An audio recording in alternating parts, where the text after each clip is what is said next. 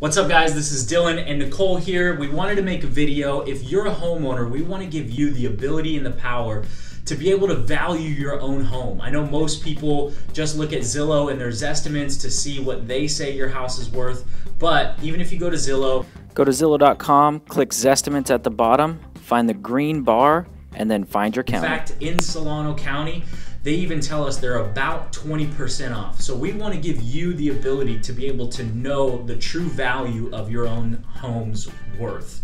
Nicole, go ahead and tell them. All right, so we're going to go through 3 things that you can do to value your own home. So the first one is going to be looking at the amenities of your particular home. So right now, Dylan, what do you think is more valuable to home buyers in this market? Stainless steel appliances or black appliances?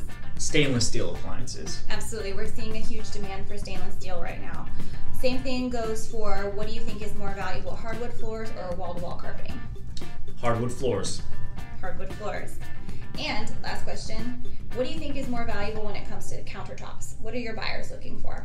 Granite or quartz all day long. All day long.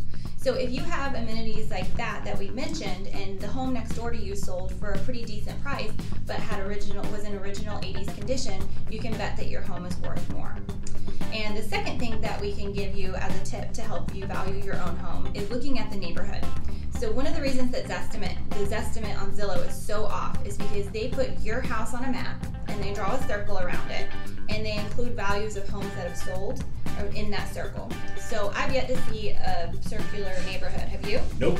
Not a perfect circle. So what you really need to do is map out your neighborhood and understand the homes that are sold in your neighborhood specifically. Because neighborhoods that the Zestimate and the Redfin estimate are picking up may have a different school district, may have different tax brackets, may just have completely different amenities altogether. Yeah. So the third thing, this is probably the easiest thing that you can do. You can pick up the phone and call your local realtor and ask them to come by, give your home a free market evaluation, and help you truly understand the value rather than just give you a number. And that's how you do it.